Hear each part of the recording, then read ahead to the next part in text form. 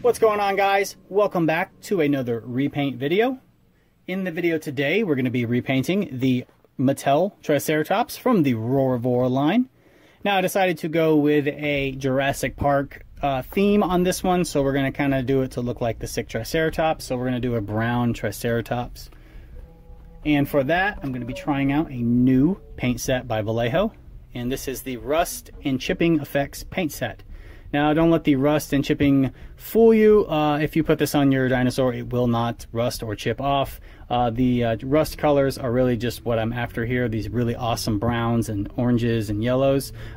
This set does come with a bottle of chipping solution that you can mix with your paint that allows it to chip off when it's on tanks and stuff like that, just to make it look like they're weathered and damaged. But you don't need to use that on your dinosaur. But this does come with some really great paints. I'm going to be using a couple out of this set, but this will work great for other dinosaurs as well.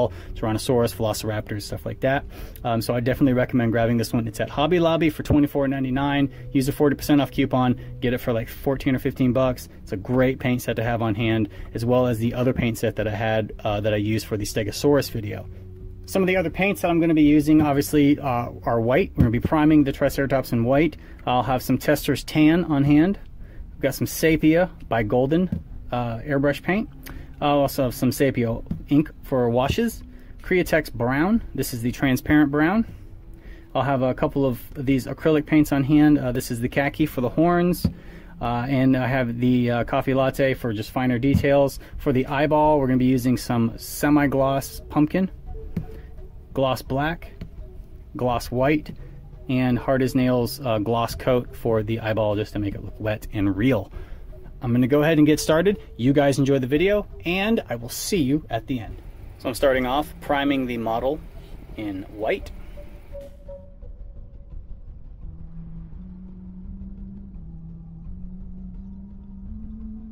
All right, now I'm going to add some Tester's Tan.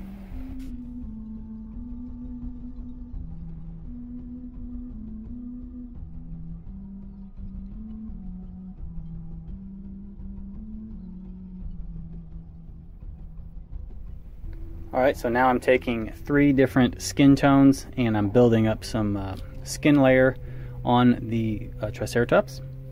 And I'm starting with dark flesh first, and I'm going to move up to light mocha and then finish it off with a light dry brushing of the medium flesh tone, just to give the skin a little dimension and break up some of the patterns a little bit.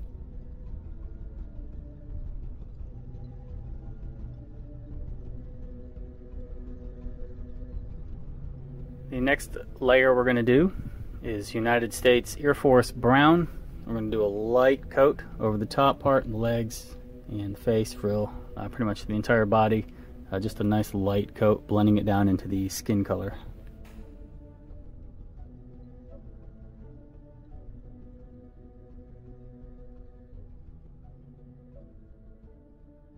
Now I'm taking some this Sepia paint, and I'm gonna go around the eyes and darken those up.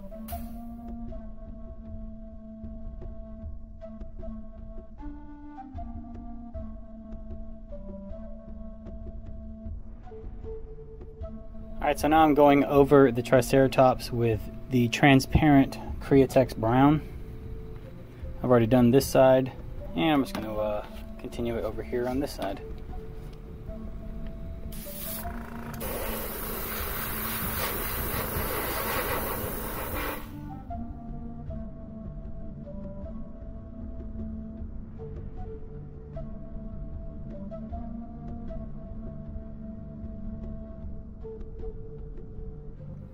Okay, now I'm taking some Sepia and I'm just applying it to the base of the horn and fading up, just to give it that general effect.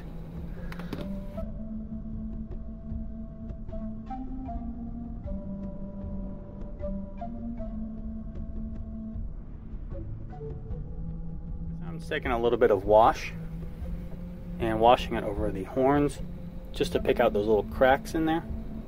Starting at the base, just kind of run it up. Now I'm just taking a watered down tan solution, almost a wash-like consistency, and I'm just kind of randomly going in between a few of these larger pebbles, just kind of letting it wash in between them. And I'm going to do this with several different colors and different parts of the skin, just to kind of have some color variation. So I'm just letting it wash in between the pebbles, kind of wherever it wants to go. I'm trying to be random, and then I just kind of wipe it away from the top part.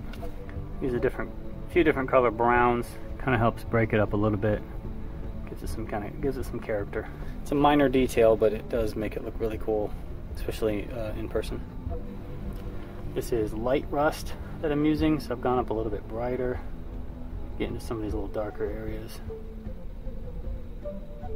Try and use the darker browns on the lighter ones, and then the brighter browns on the little darker spots over here. For the toe claws, I'm using neutral gray, and I'll wash over them with the sepia shade wash.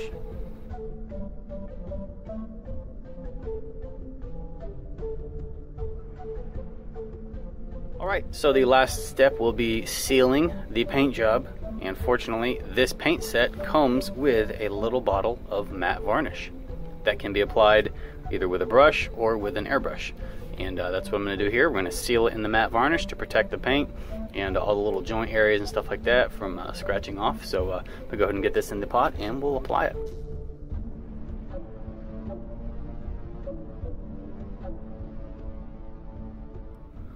Alright, she is all protected and ready to roll.